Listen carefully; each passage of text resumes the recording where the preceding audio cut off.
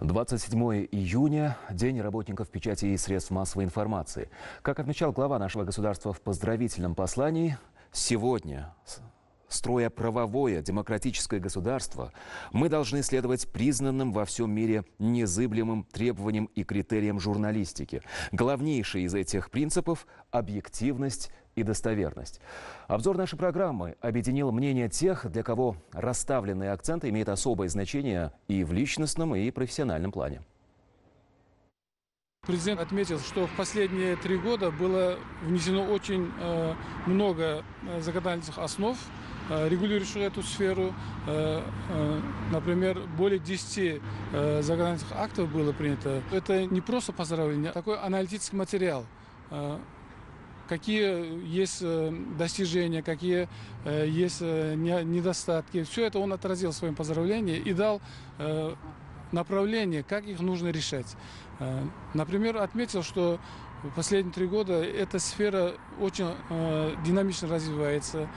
Журналисты стали более решительны, более объективны. Я думаю, поздравление станет толчком для всех наших коллег для дальнейшей своей деятельности, объективной и достоверной. Если бы раньше мы имели в виду традиционные средства массовой информации, это телевидение, радио и газета, да? Сегодня их ниша еще пополнится еще благосферой и обычными гражданами, которые умеют писать и доводить свои мысли до читателя. Поздравление главы государства. И было отмечено, что сегодня журналистам порой не хватает то качество, которое они должны впереди всех, локомотив. Они же открытые душа общества. Это некий метроном общества, понимаете, журналист. И не зря мы выбрали эту профессию. Нам нету такого слова покой или отдых. Это в хорошем и прямом смысле. Если мы кому-то помогаем, мы если поднимаем вопросы, это же для развития общества. Журналисты сегодня стали, я бы сказал, рупорами данных проблем, которые не слушались годами. Были ведомства и министерства, которые просто забыли, что есть такие люди, которые нуждаются в их помощи. Да? А сейчас с помощью этого же именно рупора власть начал общение с народом. И очень благополучно. Решается же очень много проблем. Оказывается, возможно же. Президент сделал ставку на таких основополагающих принципах, как достоверность и объективность информации. Это, безусловно, столпы, да, можно так сказать, работы средств массовой информации. Мы в последние годы видим, что происходит очень много изменений. В частности, это отражается на работе пресс-служб. То есть они стали более открыты, более прозрачны и идут, конечно, на контакт со средствами массовой информации. Мы это, конечно, не можем не замечать.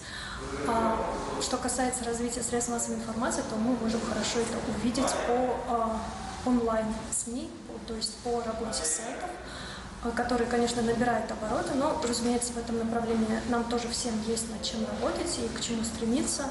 И я думаю, те озвученные моменты в поздравлении президента, они тоже послужат, скажем так, мотивацией для дальнейшего роста и развития всей сферы.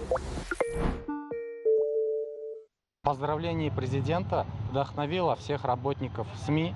Это для нас очень важно, потому что если правильно отмечают твой труд, вложенный, и оценивают это очень приятно. Он очень правильно отметил то, что сейчас в сети очень много преобладает, и в газетах, и в журналах, и в телевидении, очень много преобладает не очень качественных материалов.